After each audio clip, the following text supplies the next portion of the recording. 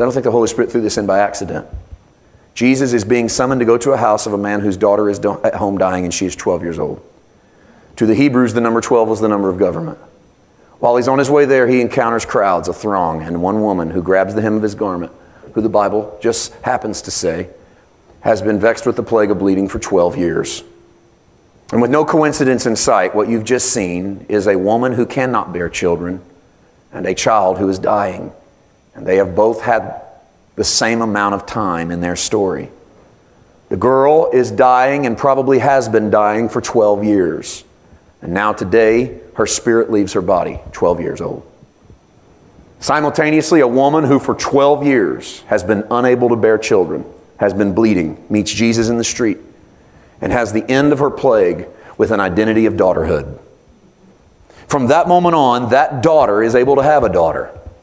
From that moment on, that woman who had no identity as a mother is now able to be a mother for the first time.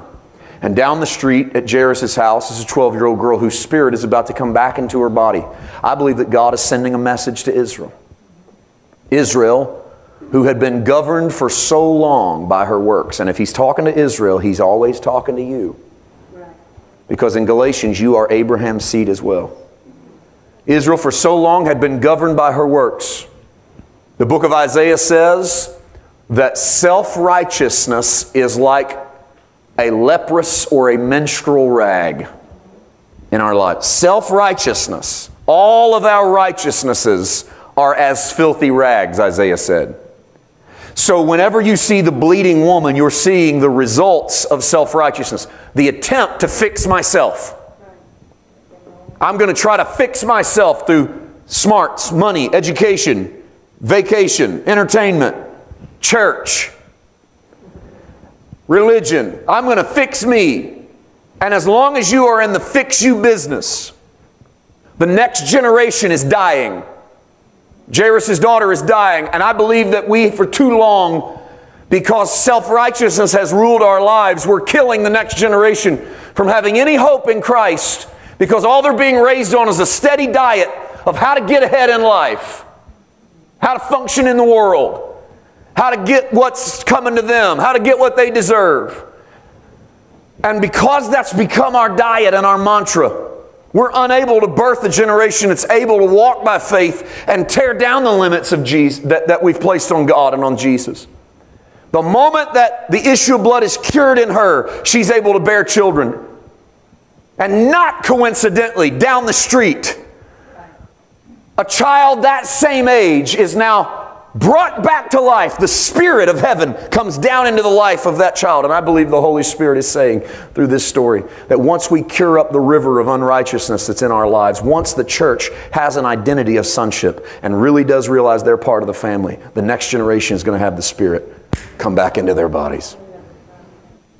Our only hope for our kids, our only hope for the next generation in the church is a people who know that they belong to Jesus Christ. That I do not establish my self-worth based upon my works, but on what Jesus thinks of me. That I am the beloved. I am a son. I am a daughter. And I belong in the family. And all I ever had to do was tug on Daddy's shirt. That's what Jesus says in the book of Luke about the dad who goes to bed with his kids and a friend knocks on the door and says, "Give me some bread because I got a friend that's come over." And the man says, "No, come back. Me and my kids are in bed." And the man keeps knocking.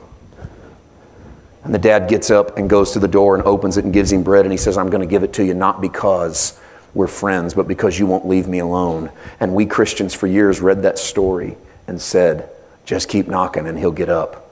And we forgot that we are the children in the bed with Daddy. Amen. All you ever had to do was just tug on the hem of his garment and he would wake up. That's so important that we get that, because otherwise we think that our lives are about how loud we can knock. This is why we feel like we've got to read enough and pray enough and fast enough and give enough and go enough. And all of that stuff I just said is awesome in the right context. And it's all terrible in the wrong context. Terrible? Reading our word? Terrible in the wrong context. Because if you're reading it, or you're praying, or you're fasting, or you're giving, or you're going in order to get from God forgiveness, or favor, or anointing, then you are asking God to deal with you based upon your performance. And it's an insult to the finished work of Jesus Christ to deal with you based on how good you are. Thank God you are not dealt with today based on your goodness, but you are dealt with based on His goodness.